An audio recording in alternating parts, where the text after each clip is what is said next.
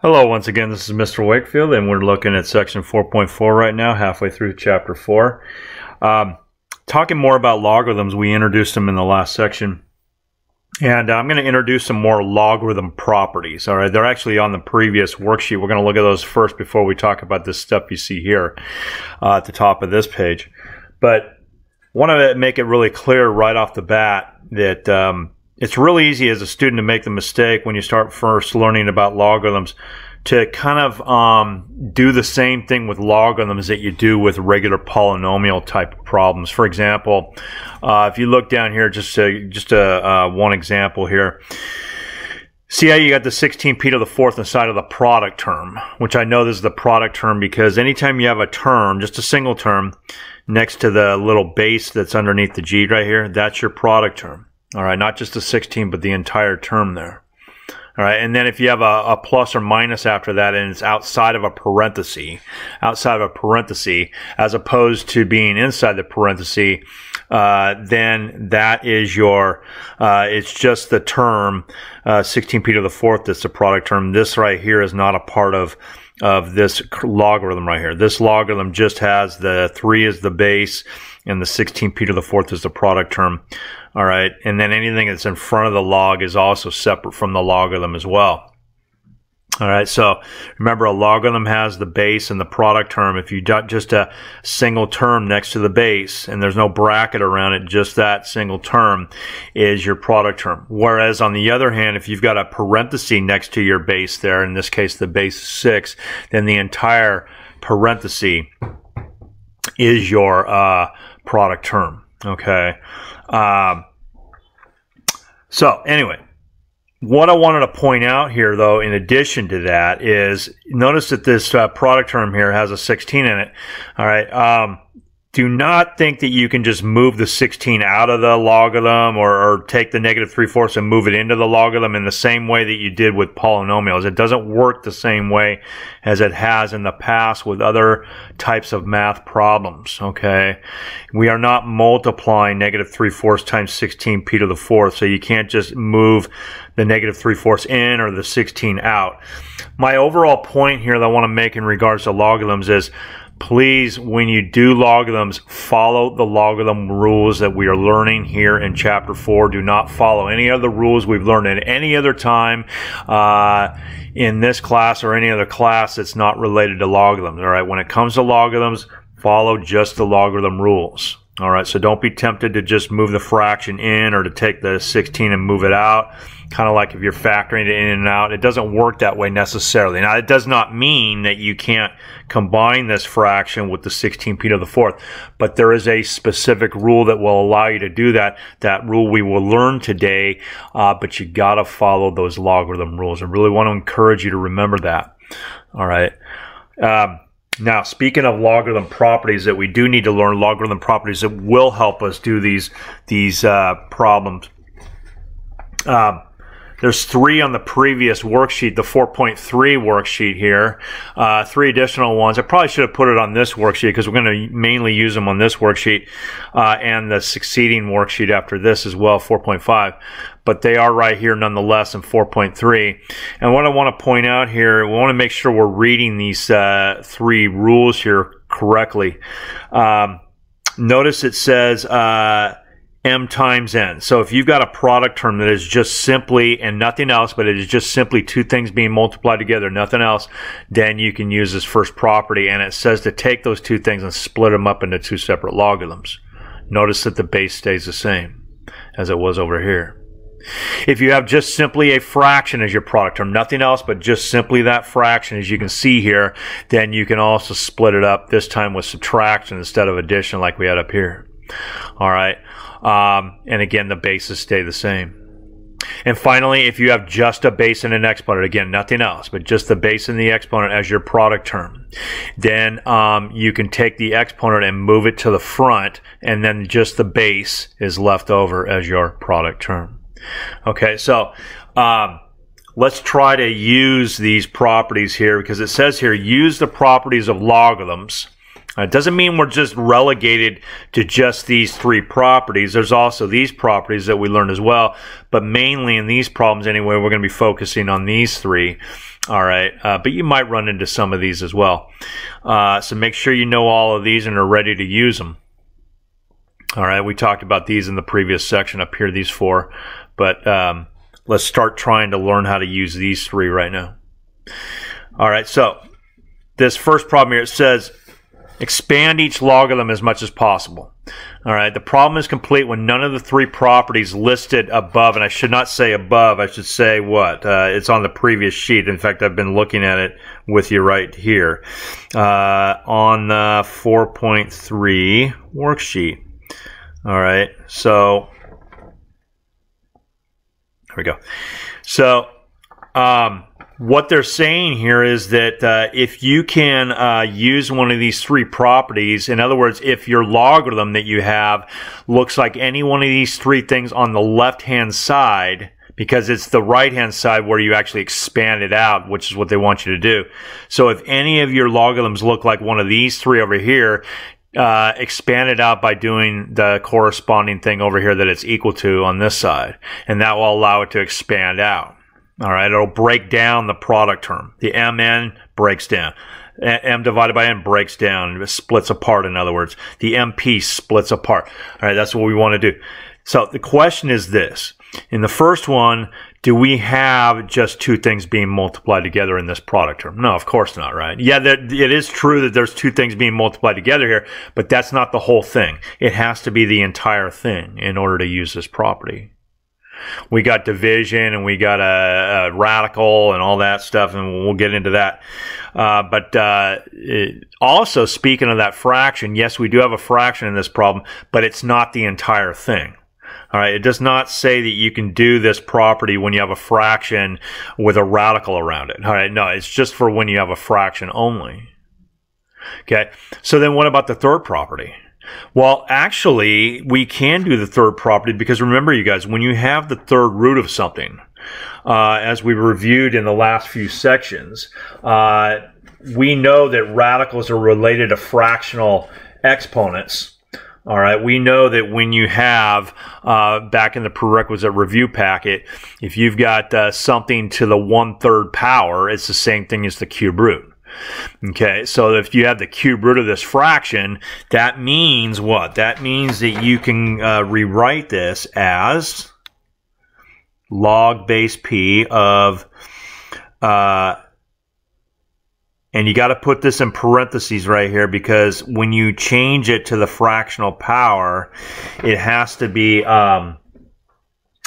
written in such a way that the entire inside of the radical has to be the base now. It has to be the thing that's taken to that fractional power. And so you got to use a parenthesis to indicate that. So put a parenthesis around the entire inside of the radical to say that that entire inside of the radical is taken to the 1/3 power. That's how it works. So now that we have just a base and an exponent here, it's a pretty big base here. It's the entire bracket. But when you have a bracket and an exponent, then that qualifies for this property right here, because the m is your base. The m is the bracket there. You have just simply something taken to a power here. All right. So the bracket then becomes the m. The bracket becomes the m, and the 1/3 becomes the p. So what do? We take the p and we move it to the front, and then the bracket just stays where it's at. Let's try that. So let me write that down.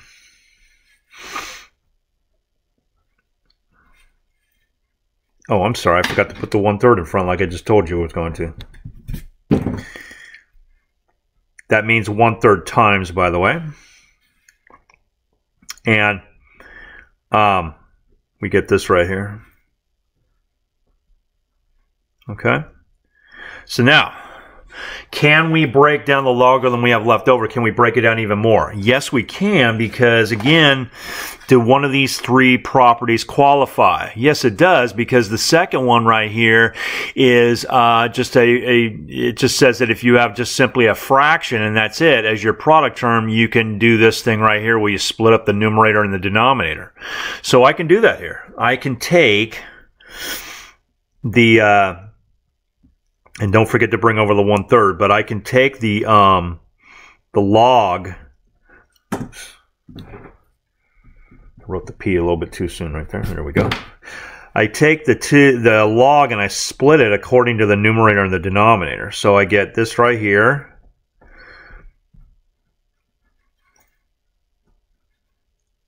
Like that. Now, here's the thing though. I need to put a bracket around this. Okay, it doesn't matter if it's a square bracket or a round bracket. That doesn't matter. But I need to put a bracket around that because... There we go. Because anytime you take something that's being multiplied by something else and that something goes from being just one term to two terms, and I know this is two terms right here because I have a minus in between it, just like when you have two normal terms. When you got a plus or minus in between it, it separates it into two terms. So if you take something and you split it apart so that it now has either addition or subtraction in between it, you got to bracket that if it's being multiplied by something. Please remember that, okay? That bracket is important in order to get the right answer. Can we take the two new logarithms that we created and can we split them up even more? Can we break them? Can we expand them out as the directions say even further? Yes, we can, because look at, for example, the first one. It has something times something, doesn't it? It has m to the 5th times n to the 4th, and like the first property says right here, it says that if you have two things being multiplied together, you can expand those out. So I can take, again, don't forget to bring another 1/3, that's a part of the answer here. I can take this single logarithm right here. I'll get to this other logarithm in a minute. But I can take this one right here and I can split it. Please remember, you guys, that the bases stay the same all the way through this. That's why I keep on bringing the P letter down here on each one. But it splits up like this, doesn't it? Like that. All right. According to the first property that we just looked at. Then what about this one? Does the t squared split up at all? Yes, it does, because that's just a base and an exponent. So that allows me to bring down the minus here first, but it allows me to take the 2 and move it to the front. Like that. All right, we're almost there, you guys. Can I take, what product terms do I have left? That's what we're focusing on. We keep on going until we can't do anything with the product terms that I have left. The product terms that I currently have right now are m to the 5th, n to the 4th, and t. Okay, now I can't do anything with t because t is not equal to two things being multiplied together. It's not equal to a fraction. It's not equal to this. Okay, it's just t. But the other two things there fit right into this property right here. Okay, the m to the 5th and the n to the 4th. All right, it says here that if you have m to the 5th, you can move the 5 to the front. It also says that if you have n to the 4th, you can move the 4 to the front. That's what this property is saying. Now remember, you're just moving it to the front of that logarithm. You're not moving it to the front of the entire problem. You're just moving it, this property here, property number 3, says you only move it to the front of the logarithm that it came from. So let's write that out. All right, so if I move it to the front of that, you would have 5, and then it's just m now. Bring down the plus. The 4 moves to the front like we just talked about, and that's going to make the this just n right here. And then we already agreed that the t does not do anything, and there's nothing you can do with that. So we have taken this as far as we can go. Okay, look at what it says here. If none of the three properties listed on the 4.3 worksheet that we've been focusing on can be used to expand the answer further, then you're done. Okay, in other words, the m, the n, and the t, which are the three product terms I have left over in my three logs that I have, if they cannot, if they are not equal to two things being multiplied together, or a fraction, or a base and an exponent, then you know that you've done as much as you possibly can. And so this is the correct answer. Yes, you could distribute that 1/3 out if you want. Just remember that if you've got a bunch of logs being added and subtracted together with plus and minus in between them, you distribute it to each part, just kind of like if they were regular terms, you do it in the same way. But remember, don't ever multiply something that's outside of a logarithm. It's kind of sound like what we do with radicals as well. But don't ever multiply something that's outside of a logarithm by something that's inside of a logarithm. So if you do 1/3 times this logarithm, make sure you do 1/3 times 5. Okay, and then the log would just go behind that. So like if you distributed this out, it would be 5/3. Again, you do not have to do this step. I'm just saying in case you want to. This would be 5/3, and then the log just goes behind that. So if you've got a regular term multiplied by a logarithm that has a regular term in front of it, you just multiply the outside parts there, and don't put the 4 or the 1/3 inside the logarithm. So this would be plus 4/3, and then the logarithm just goes behind that. And then finally minus 2/3, and then the log goes behind that. All right. And so that's also an optional answer, but the first one I circled there is perfectly fine. Let's try that again, you guys. Okay, so once again, what do we have here in number 2? We have just it's a big fraction, but it is just a single fraction as our product term, isn't it? So that means I can use the second property. All right, again, the second property says if you've got a fraction, you can split up the numerator and the denominator. Let's do that. So remember, the base stays the same, the 4, and then I'm going to go and put a bracket on this. You don't really have to. It's just kind of easier to read that way. This is kind of considered a single term in a way. So like I said, if you don't have a bracket around a single term, everybody's still going to know that that's your product term. But it's just easier to read it that way. But that's optional to put that bracket there. Okay, and then what do? Then each logarithm now has a product term that is what? It is something times something. Okay, each one of them has something times something here, something times something here. And so we can what? We can go like this. I'm going to write a little bit smaller because it's going to get kind of big. Let me zoom in there so you can see it better, because it's going to get a little bit small on the writing. So see how I split it up with addition because those things were being multiplied together? That's property number 1 from the previous worksheet that we've been looking at. Bring down the minus. And then something's going to happen here that we got to be careful about. I'll explain it carefully, but this splits up into what? Splits up into this right here.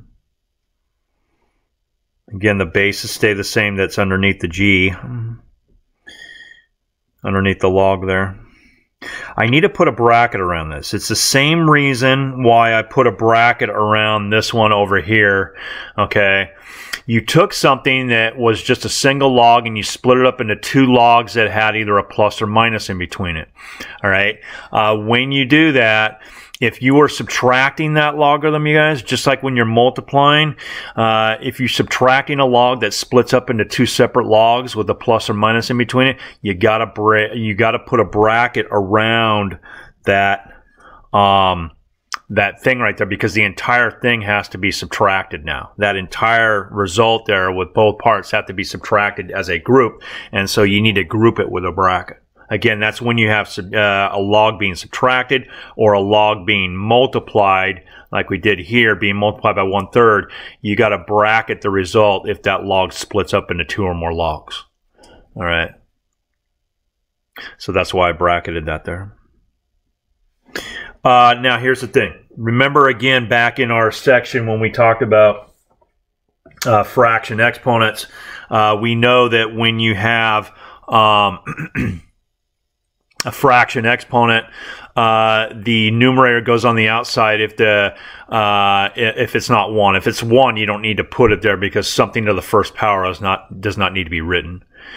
But if there's something other than a 1 on the top, you got to put that out there. But then the denominator is your index number. It tells you what kind of radical you have, whether it's a square root or cube root.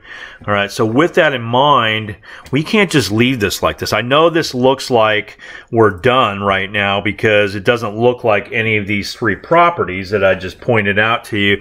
But in reality, it is the third property, because when you have a radical, it can be rewritten as something to a fraction power. And so you can't just ignore that. So when you got a radical, just a radical as your product term, all right, you have to rewrite it in these problems as a fraction exponent so that you can then move the fraction exponent to the front of the logarithm. Let's try that right now. All right, I'm just going to rewrite it here first before I actually move the new exponent that I created. Third root of a is going to be a to the 1/3. Okay. This one's going to be b to the 1/4. Okay. This one's going to be c to the 1/2, because we know that a square root means that there's an invisible 2 as the index number with the radical, okay? And so it's going to be 1/2. So there we go right there. And then this one right here, this is, it's notice it's d to the 2nd and on the inside. Let me just pull that off to the side. I want to show you something here. D to the, what that is it is, you got to take, just like I said earlier, if you take the entire inside of the radical and put a bracket around it, you can do that with the 1/3 right here, just like we did in the first problem where I took the entire inside of the radical and then I did 1/3 because it was to the it was a third root, it was a cube root. Same thing here, but what is this equal to? If I just I don't want to have 2 different exponents, I want to have just one, because the third property here does not allow for 2 exponents, it just allows for 1 there. What is this if I combine this into 1 exponent? I have to multiply those exponents together the way it's written. When you have a term taken to a power, just a single term, you multiply the exponents, and 2 times 1/3 is 2/3. Okay?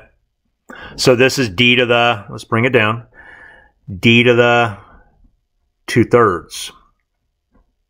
Like that.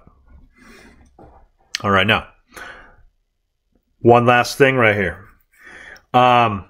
I can now move all of these exponents to the front of each of their respective logarithms. Okay.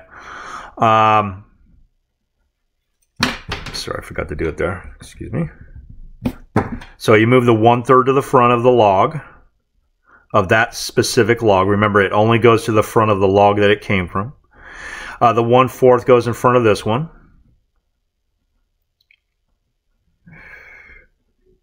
And by the way, you can distribute out this parenthesis if you want. You don't have to, but you can. You know that when you have a minus in front of a bracket with 2 terms in it, separated by either addition or subtraction, you can distribute the -1. But again, when you multiply by -1, you only multiply what's on the outside of the log. Since there's nothing outside of the log, there's an invisible 1 right there. So it's like doing -1 times 1 is -1. And when you write minus, it's as if there's a -1 in front of that log. So you're basically, it's like distributing the negative there. And I forgot to bring the 1/2 to the front, excuse me. But you can, you move the 1/2 to the front, but you're also distributing the negative as well. Okay, so you're distributing the negative. If there's nothing in front of the log, you're just simply changing the sign of what's in front of the log if there's nothing in front of the log already. Assuming that you're just distributing a negative and there's not a number there in between the minus and the bracket, you're just distributing the negative. It just changes the sign. That's all that it does. So this becomes minus here as well. But then I move the 2/3 to the front of that and I get 2/3 log base 4 of d. And that is your Final answer. Lots of stuff going on right there, but that means it's a lot of good practice as well. Okay, that's number 2. So you keep on going until you cannot use any of those 3 properties anymore, as the directions here in these problems say. Okay. Now, number 3 is very interesting, all right? That's it's really easy to miss this here, you guys. A lot of people will look at this and say, oh, hey, 7 times m, I can split that up with the first property. No, you can't. No, you cannot. Why not? It's because the first property says that it has to be only 7 times m. Okay? It can't be 7 times m plus something. All right? What I'm trying to say here is that, and what is our product term here? It's 7m plus 3q. We know it's that whole thing because the bracket is around it, as we mentioned at the beginning here. That entire thing, because of the bracket, this entire thing right here, 7m plus 3q, is your product term. All right? And so,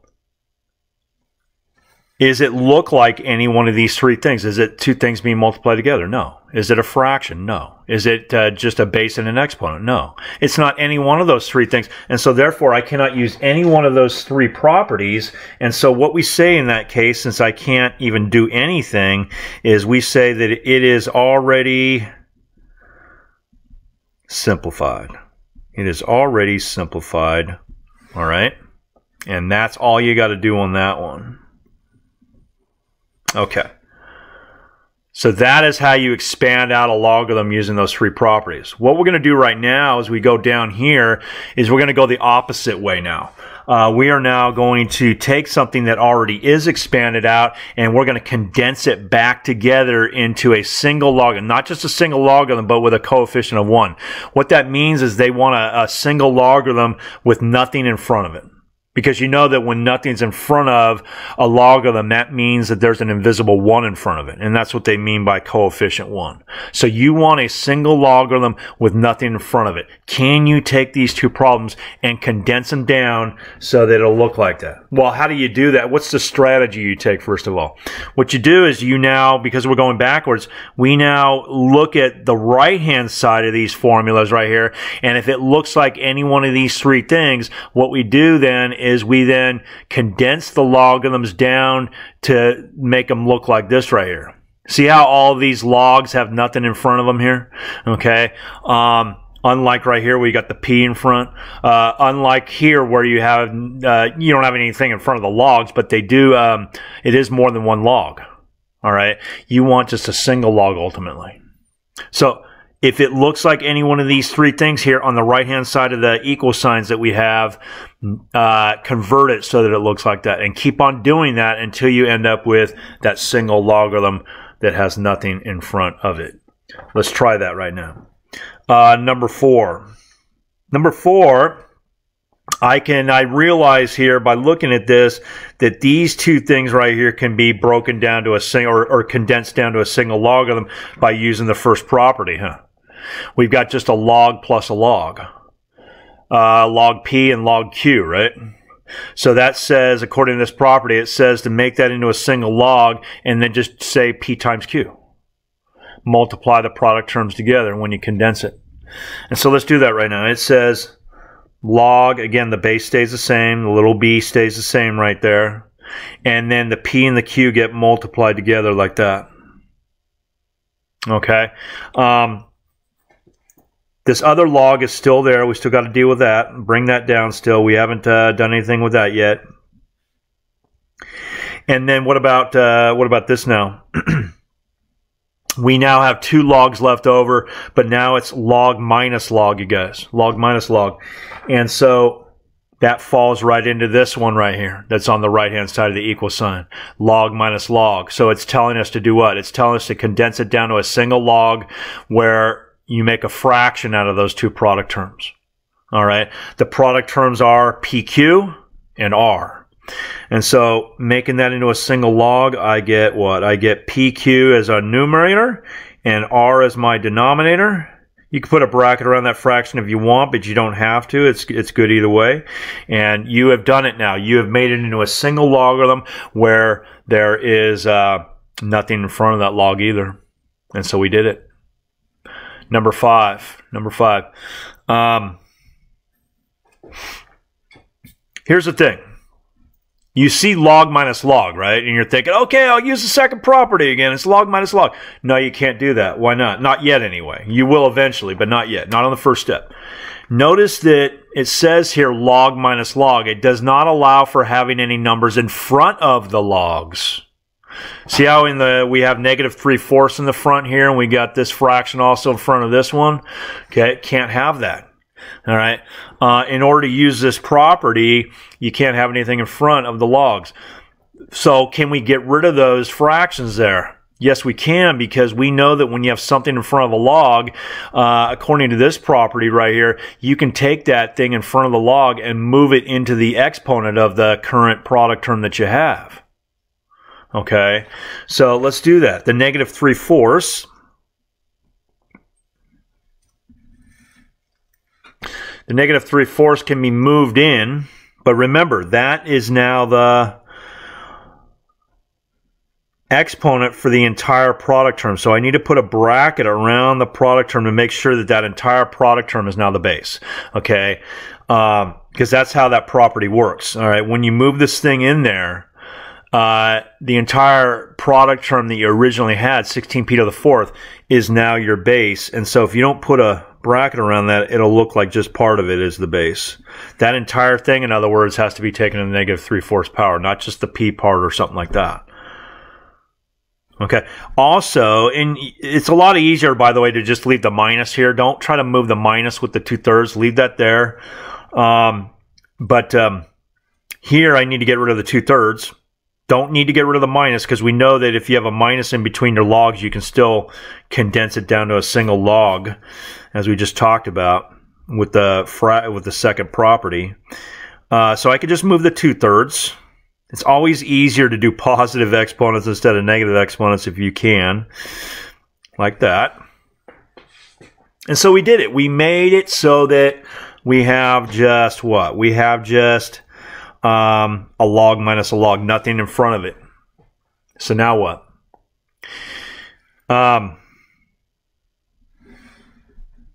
Since we now have log minus log, I can now make it into a single logarithm by going like this. In fact, let me make this bigger, because it's going to be kind of a big fraction there that we need to simplify.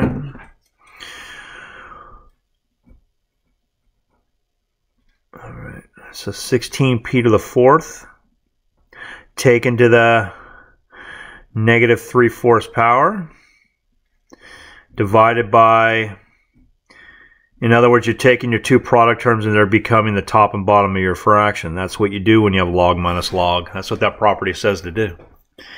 Okay. Now here's the thing. They want us, whenever we have negative exponents, we need to get rid of it. Whenever we have an exponent inside the bracket and an exponent outside, we need to get rid of it. Okay, assuming there's a single term in there, because then you can multiply the exponents and all that. All right, but please get rid of the negative exponent first. That'll make it a lot easier. The way you do that, and we need to review this. We didn't really see this in the prerequisite review packet. What we did see in the prerequisite review packet is we saw that if you have just a base, even if it's a bracket, taken to a negative power, you can flip that thing over, all right, and it would be the same bracket to the positive 3/4 power. The problem, though, is that, excuse me, the problem is that we also have this other thing there. This thing on the underneath it, the 8p to the 3rd taken to the 2/3 power. So that property that you saw back in the prerequisite review packet, it didn't allow for that. All right, it just said that if you had something to a negative power, even if it's a bracket, so if you've got 16p to the 4th taken to a negative power, you can flip that over, with the 1 on the top, the bracket underneath it, with the, now you have a positive exponent down there. Again, this is from the prerequisite review packet. Then you could rewrite that and get rid of the negative exponent. But because this thing's down here, this is what I'm going to do. I'm going to split the negative exponent along with its base out away from the rest of the fraction there by splitting it apart. Like, you can do this, okay, if you haven't seen this before. All right, if you've got a negative exponent, you take it along with its base and you split it apart from the rest of the fraction there. Sorry about that. There we go. You split it apart from the rest of the fraction like that, and then that allows you to flip this thing over. Because remember, let me bring this back. If this is over 1, you guys, if that's over 1, you can still do the same thing, because the over 1 didn't change what this is equal to anyway. So I can flip this thing over, and in the same way, I can flip this fraction over like this. There we go. Now we're almost ready to multiply these fractions together, but we can't do that yet because you can't multiply together two things that have that are taken to a power, because exponents come before multiplication. So you can't multiply like 16 times 8, for example, when they're both taken to a power. So what you do is you take, and I'll pull this off on a piece of scratch paper. You don't have to write down all of this. But what we need to do when we have a term taken to a power is you got to take the coefficient of that power and then you multiply the exponents. Multiplying the exponents is not too bad here. 4 times 3/4 would be 3. So that'd just be p to the third. Same thing over here. 3 times 2/3 would be p to the second. All right, I'm sorry. I need to make room for the ones on top there. Excuse me. So there's still ones on top here.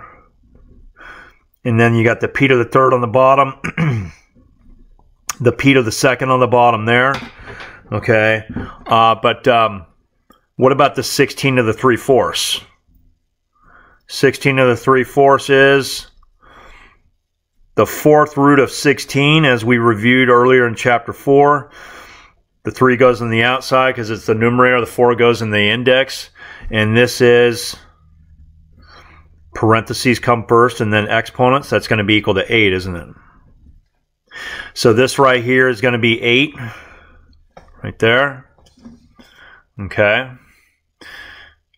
And so, that's what you get for 16 to the 3/4 right there. Oh, what is the other one here? It says 8 to the 2/3. We got to do 8 to the 2/3. All right. That means that the 3 goes on the inside. 2 goes on the outside. What's this equal to? Parentheses first. And then the exponents, you get the 4. All right. So then that means that this is a 4 right here. So now multiplying those two fractions together, finally, that's what all of this is equal to here. I know that's kind of a long process there, all right, but they don't want to have negative exponents, and they don't want to have the more than one exponent here. They don't want an exponent on the inside and one on the outside. So that's why they wanted us to do all that. What does this all become here? If I multiply these two fractions together, this would be equal to 1 over 32p to the 5th. 1 over 32p to the 5th. So that's your final answer right there, would be the logarithm. 1 over 32p to the 5th is your product term. Okay, again, you don't have to put a bracket on this, but I will. I like to do that with fractions a lot of the time. But we did it. We made it into a single logarithm. Okay, a single logarithm with nothing on the outside of it. We just needed to simplify that that fraction that we had there because of the negative exponent and because they don't want, again, a exponent on the inside and an exponent on the outside. They want you to combine that. All right. Okay. So that is how to use those 3 properties to not only expand out your logs like we did in the first 3 problems, but also condense them down into a single logarithm. What we need to do right now is to realize, moving on here to the next part, we need to realize that these properties right now that we learned in 4.3 are the same as these properties that are at the top of our worksheet right now. They really are. Okay, we just need to realize that when there is no G, when there's no base underneath the G right there, that means, see how there's no base right here in this example up here at the top? Okay, if there's no base next to the G, then that means that that base is 10. That base is 10. Okay, it's kind of like when you have a square root, all right, and you don't need to write, you know how you, like when you have a square root right here, you don't need to write the little 2 right there. Whereas if it's a cube root or a fourth root, you got to write the 3 or the 4. It's the same idea here where just like the 2 is invisible with square roots, the 10 is invisible right here. There's a lot of things that are invisible in math, all right, and this is another one of those many examples.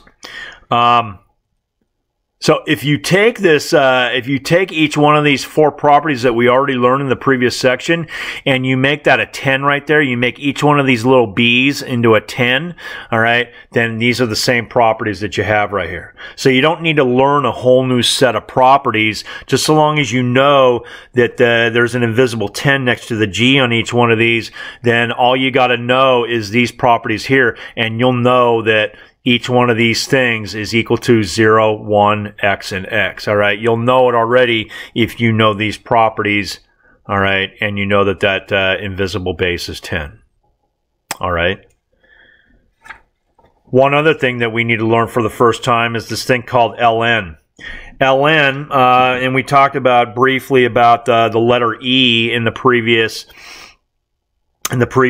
section. The letter E, we talked about, it's equal to 2.71828 approximately. You don't need to worry about that too much right now. But that is a number that's used a lot. It's used a lot in math, and so that's why we have this thing called ln. ln is the same thing as log base e of x. Log base e of x, as you can see there on your worksheet. I know that e is really small there, but it's on your worksheet. It should be in front of you. That little e, when it's that's your little base next to the g, they like to shorten it down to just saying ln of x. Okay, and you don't need to write a little e underneath that, because it's already known that whenever you say ln, that the base is e automatically. And so again, if the base is e right here, then these properties are all the same. Okay, if the product term is 1, then this is 0, just like right here in this one. If the product term is e, then since the base, which is an invisible e, and the product term, the e and the e are the same, just like the b and the b are the same, it's going to be 1. Okay. Same thing here. The little base that's invisible is e. So you got e and then e to the x. It's just like having b and b to the x. All right. Same thing here. E and then log base e. It's just like having b and log base b. Okay. All the same things. It's just you need to realize that the invisible base is e whenever you have ln. Okay. All right. With that in mind now, we're going to do something that we did in the previous section. We're just going to get used to doing it with logs now that have these invisible bases. We know that and you don't have to write this down, but as long as you're thinking this in your mind right here, you're thinking, hey, I know that ln is the same thing as log base e right here. I know it's the same thing. Then I know that this is what? This is just like we did in the last section, when you are asked to evaluate a logarithm, all right, you want to do this. You want to say e to what power. In other words, you take the base next to the g and you say to what power does that make it equal to the product term, which is e to the 5.8 power. Well, you know that that property that we had, you know, that ABAC formula that we had in the last section, all right, if you can make both sides of the equation look like this, then you know that you can cancel out those e's right there. All right, and then our answer then is the question mark then must be equal to 5.8 automatically. Because just like right here, AB equal to AC, that automatically means that the exponents have got to be equal. Well, so then the question mark must be equal to 5.8. Again, we did this a lot back in section 4.3. And so the answer here is 5.8 automatically. Same idea here. Again, you don't have to write this down, but I'm just getting you used to the whole idea here. It's log base e when it's ln. Log base e. And so what does this mean? This means that when they want you to evaluate a logarithm, you take the base that's next to the g there, the base that's next to the g, and you say to what power is it equal to this? Well, as we learned back in that same section 4.3, we know that when we have 1 over base and an exponent, we can rewrite that as e to the negative 4, can't we? E to the negative 4. And so we use that same property again right here, and it makes us realize that the question mark is equal to negative 4 because the e's cancel out when it looks like this right here. So question mark, it was what we were trying to figure out. It's what the entire logarithm is equal to, and so that must mean that the logarithm is equal to negative 4 because the question mark is equal to that. Yeah. Now these next two problems are a little bit different. This is where we're going to bring our calculator into the mix here. We have what here? We have, it says here, logarithm of 94. That means what? That means log base 10. Again, you don't have to write it if you already know the 10 is there. I'm just getting you used to remembering that there's an invisible 10 there. That's all. This means what, though? This means that 10 to what power is equal to 94? Okay, we got a problem now. This is the first time we've seen this, all right? I can't make it look like this. If this was a 100 right here, then I could say, okay, I'm going to change that so that it's like 10 to the second power. Can't do that here. As I promised you guys in 4.3, there was going to come a point here in these problems where we were going to run into this problem where you can't change the 94 to have a base of 10, and you can't change the 10 to have a base of 94. All right? You can't do that. You can't make it look like this. All right, and so what do? Well, thankfully, our calculator will help us out in this case because our calculator can figure out the log base 10 of 94 without even having to do any of this work. Okay, I just wanted to show you that this other way that we've been doing it will not work before I actually brought out the calculator. But the calculator can just knock it out right off the bat here for you.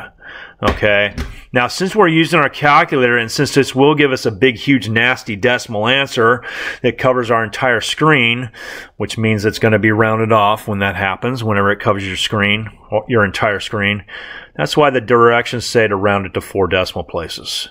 All right, it will give you that situation where it'll cover your whole screen. Let's take a look at what happens. When you have a logarithm, base 10, not other bases, and I'll get into that, don't worry. But when it's logarithm base 10, this log button on your scientific calculator right here, okay, this one right here, where it just says log, that one will tell you what the answer is. If you've got one of these two-line calculators where the question is on the first line and the answer pops up on the second line, usually that means that you put the log first. You put in the 94 inside the bracket, but make sure to close up the bracket, and it gives you that answer right there. What is that rounded off to?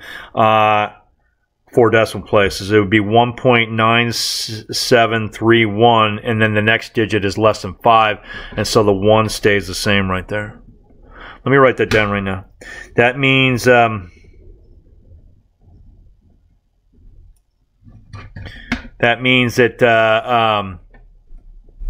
that's the exponent, okay, because a log is equal to an exponent. All right. That means that 10 to that power is equal to 94. All right. How do you take something to a decimal power and get something? Okay, you don't. But remember, the decimals can be rewritten as fractions, and we know how to take something to a fraction power. Okay. Doesn't mean we're going to have to do that with this kind of decimal. Don't get me wrong. I'm just saying that I'm just trying to make sense of this idea of having a decimal power, because you're not used to having a decimal power, are you? Okay, that's not something we normally do. But since decimals are equivalent to certain fractions, all right, it does make sense to have a decimal exponent.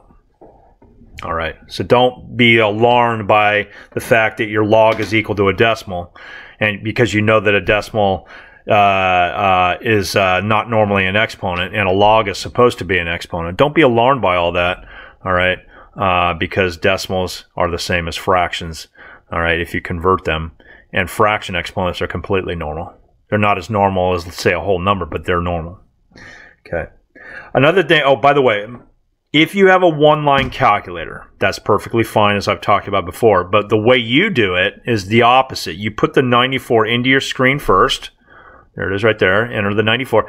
Then you hit the log, and it automatically gives you the same answer. You don't have to hit the equal sign after that. It gives you the same answer as you can see here.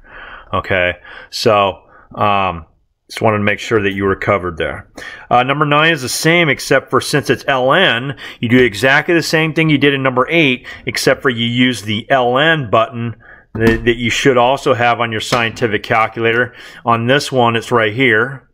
Okay, but no matter what scientific calculator you have, you should be able to find it, and then you enter it the same way that we entered the previous problem. All right, so let's see how this goes. It says this decimal here is 0.0077. All right, there it is right there. And then you hit the ln button right here. And there it goes. On this calculator, you don't even have to hit the equal sign. And rounding off to 4 decimal places right here, we get what? We get negative 4.8665. There we go. All right. Very good.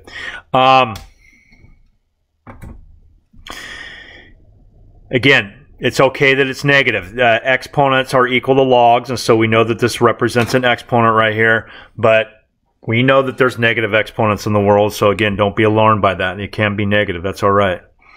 Okay.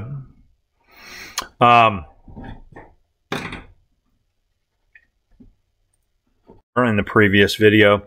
Now looking on the back side, we have a couple of word problems here related to earthquakes, which certainly is an interesting topic if you live in California. You hear about Richter scale readings on a regular basis in this state, and we're going to talk about a little bit about how they compute that and how for example, how one Richter scale reading differs from another. For example, let's say that you have an earthquake that measures 4.0 on the Richter scale, but then say the following year, let's say you have another earthquake that measures 5.0. In other words, it's exactly 1 point higher. What does that mean? What is the difference between those two earthquakes based on 4.0 versus 5.0? That's a very interesting thing to know when you live in an earthquake state like ours. And so let's talk about how to figure that out. Now let's jump into this problem here first, and then I'll help reveal what that's all about. It says the magnitude of an earthquake measured on the Richter scale is this logarithm right here. That's how they measure the magnitude. All right. Logarithms play a big part in earthquakes. Where I is the amplitude, okay, registered on a seismograph. Amplitude is how high those waves go on a seismograph, and whenever you see one on TV, all right, and all of a sudden the big needle starts moving up and down. All right, that's the amplitude on the seismograph. And assuming the seismograph is 100 kilometers from the epicenter of the earthquake, just for the sake of argument here. And then that little I naught number, which is the denominator, let's say that that's the amplitude of it, just some very small earthquake, just to have something to compare. Okay. What would be the Richter scale reading for earthquakes having the following amplitudes? In other words, what if you had an earthquake that was 1,000 times the size or times the magnitude? Okay, magnitude measures the size of the earthquake. It was 1,000 times the magnitude or size of that small earthquake that we're comparing it to. What would that do to the Richter scale reading? Let's imagine that the Richter scale reading for that small earthquake, just as a comparison, let's just say that it was 0. Okay, 0.0. It was so small it just didn't do anything. How would this one compare to that? Well, what you do is you just simply take these 3 problems that they want you to do right here, A, B, and C, and they want you to plug it into the I right here. All right, because I is supposed to be the amplitude, like it says. All right, so all I'm going to do right here, real simple, and you don't need to write down the little 10 right here, but it's written right here. Again, when it's 10, it doesn't need to be written, so it's up to you. But if I plug in 1000 I naught, I get this right here. But because these are both single terms, I'm allowed to cancel these with no problem. Okay, and so I get what? I get log base 10 of 1000. Okay. What is log base 10 of 1000? Isn't that saying 10 to what power is equal to 1000? Okay. 10 to what power is equal to 1000? Let me write that down here. You don't have to write this down if you already know the answer. But 10 to what power is 1000? We know that 10 to the third power is 1000. Okay? And so the answer is going to be 3. That means that the Richter scale would then be 3.0 in that case. Okay? And what that means is that it's also 1,000 times bigger of an earthquake as that small one that didn't register at all in the Richter scale, the I naught one, okay, where the Richter scale reading was just 0. Okay, you might be thinking, oh, big deal though, because we don't even know what if it's not if we're comparing it to something that's measures 0.0. What's the big deal about that? Well, that's where we're going to get into these other ones will help reveal how earthquakes compare to each other a lot better, though. Okay, so be patient with me here. Let's do these other two first. The other two are just done the same way. And again, you don't have to write down that 10 right there if you don't want to. Again, the I naughts cancel. You do the same thing over here. The I naughts cancel. Plug in. Just make sure you have the right number of zeros here. Okay. There we go.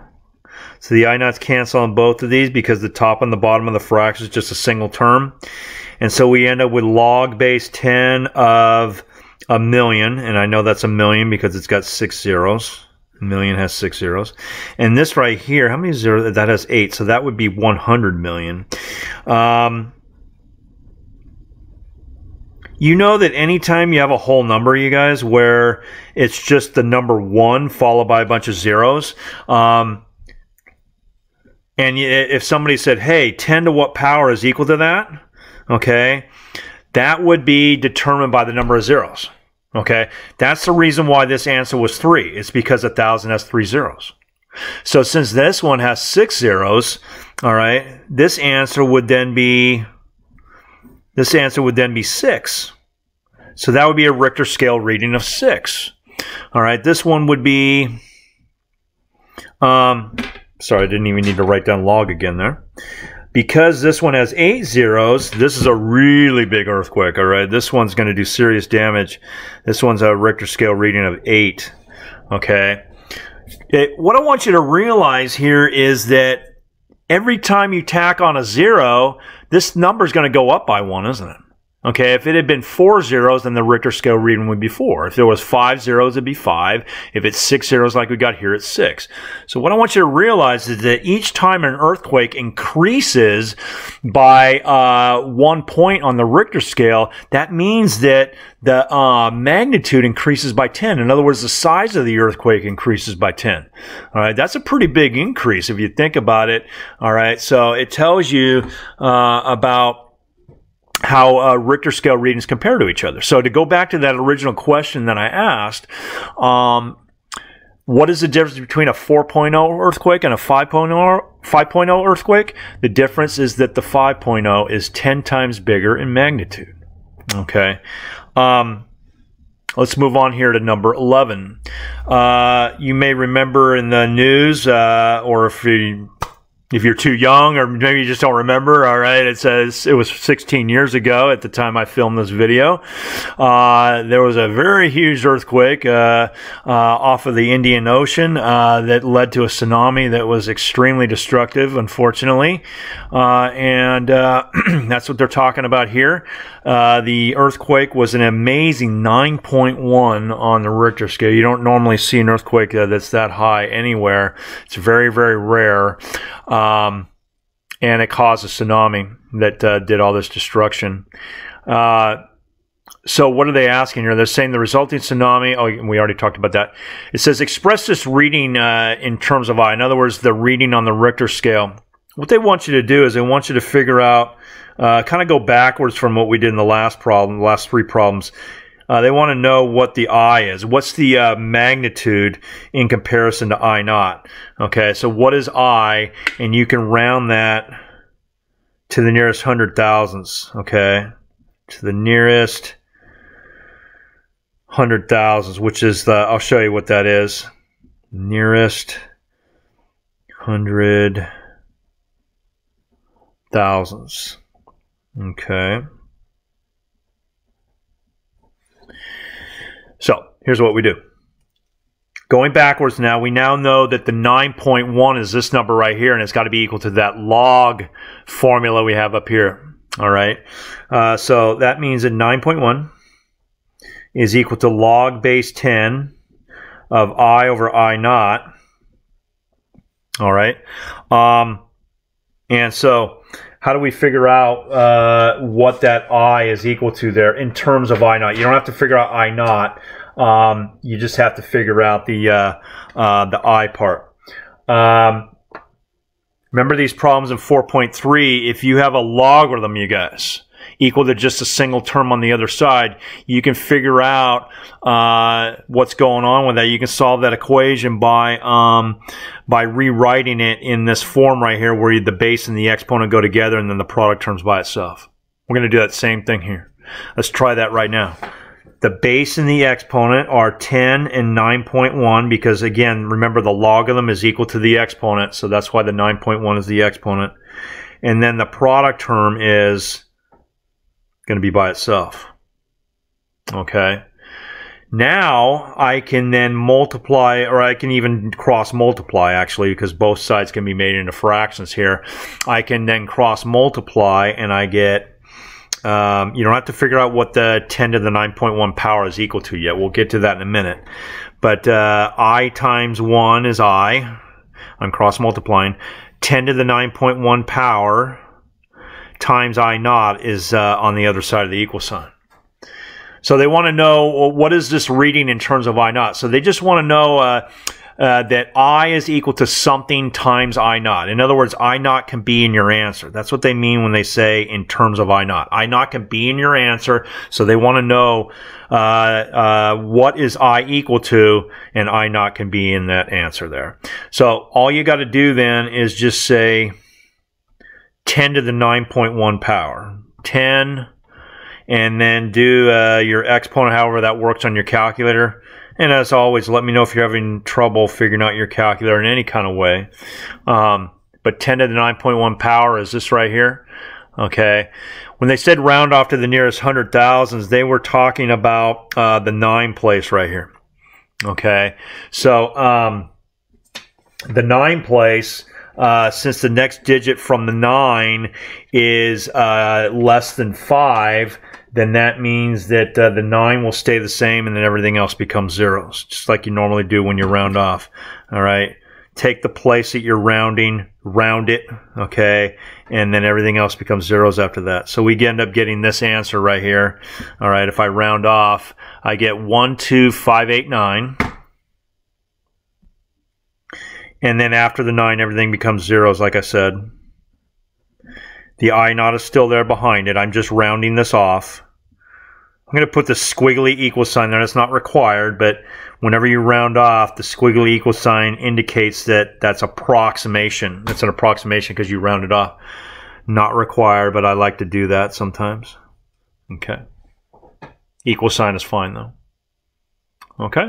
So that is earthquakes, all right, and how they relate to logarithms.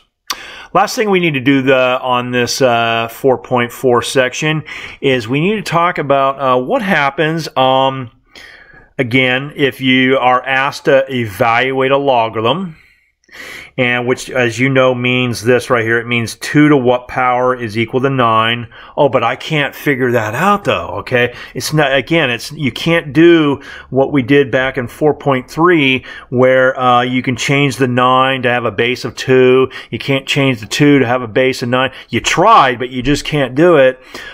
So then you might be thinking to yourself, oh yeah, on the front side of the worksheet, what did we do? On the front side of the worksheet, we just put it into our calculator when we weren't able to figure that out. But there's a problem, okay?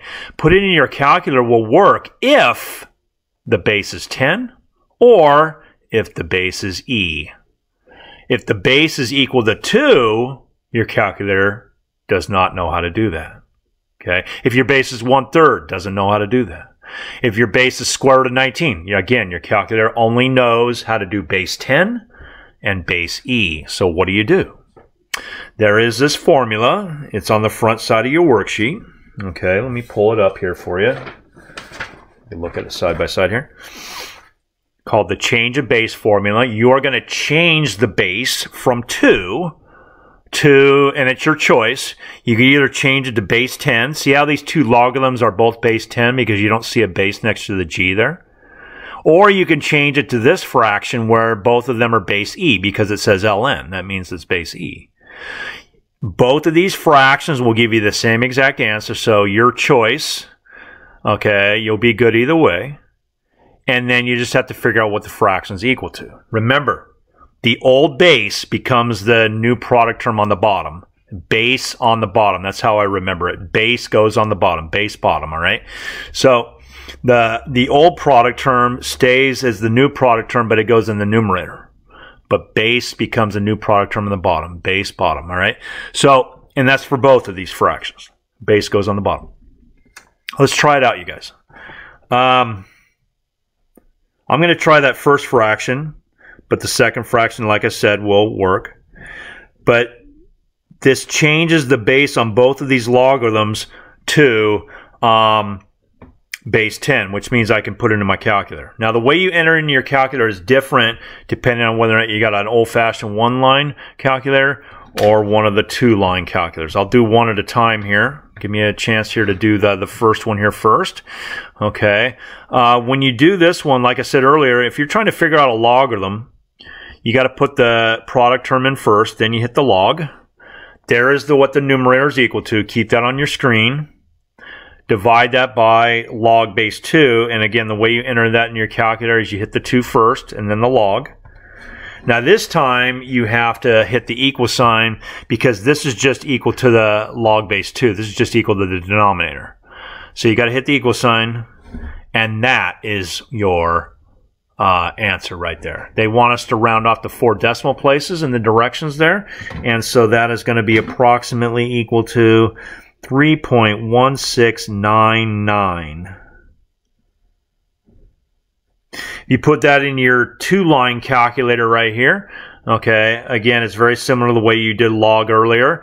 Okay, where you hit the log first, then you put the 9 in there. Remember to always, very important, you close up that bracket right there. Okay, if you forget to close out that bracket, the denominator will then go into this logarithm on the top. You can't do that. Okay, the logs have to stay separate. So your product term, once you're done writing down your product term, and 9 is the only product term for the log on the top. It's the only thing. All right, so as soon as you're done typing in the product term, you got to close up that bracket. Otherwise, your calculator will completely misunderstand you. Then you hit divided by, of course, and then you do log 2. Again, close up that bracket when you're done typing in the product term for that log, and then you hit the equal sign, and you can see it gives you the same exact answer. Same exact answer. Let's try that again. This time, just for the heck of it here, though, let's try it for the other fraction. It'll give you the same answer. So ln of 2 divided by ln of 1/3. Okay, so let's see how this comes out here on the one-line calculator first. You say 2ln. Now you got to be careful here on the second part here. When you have a one-line calculator, similar to the two-line calculator, you need to, when you have a fraction, you don't need to do it with just a simple number like 2, but when your product term is a fraction, you need to use your brackets here. You can see that the one-line calculators have them. Okay, you say bracket 1 divided by 3, but you got to remember to close up your bracket just like the 2-line calculator. So hit the right-hand bracket like that to close it up. Then hit the ln button, and that will tell you what the denominator is equal to, again, just like in the last problem. Okay, it tells you what the denominator is after you hit ln, but then you hit the equal sign, and it gives you the final answer there. Okay, so what is that? That is negative 0.6309. Negative 0.6309. The 2-line calculator will be the same. All right. You enter ln2. You just do the same thing we did on the previous problem where you would hit, say, 1 divided by 3 inside of the bracket. Okay. And you should get that same exact answer. And as always, let me know if you're not. All right. The final one here. I'll go back to the first fraction, but it really doesn't matter. They're both going to give you the right answer. We got log base 5. I'm sorry, log product term of 5.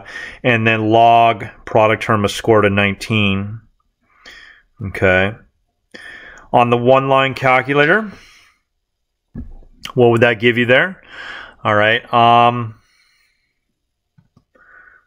5 log divided by... And remember, when you do square root of 19, you got to do 19 before the square root. Then you hit the log. All right. And again, that when you hit the log on the bottom, it just gives you the denominator. And then you hit the equal sign, and it gives you the correct answer. 1.0932. The 2-line calculator is similar. Again, you just have to put the square root of 19 into your calculator. Okay. So we got what? We got log 5. Close that up after you enter in the 5 there, like we talked about. Log, and then you hit, like you guys do with the 2-line calculators, you always hit the square root before the 19. Now notice that got to be really careful here. They always like to open up a bracket for radicals as well. So you got to close up the bracket for the radical, but you also got to close up the bracket for the log after that. So there's a bracket for the radical and a bracket for the log. You need to close up both of those. Now it'll give you the same correct answer once again. All right, so just want to make sure you're entering this in your calculator correctly. Obviously, that's important. All right, and so that is the change of base property. So that concludes section 4.4. Let me know as usual if you have any questions. You have a good day and take care.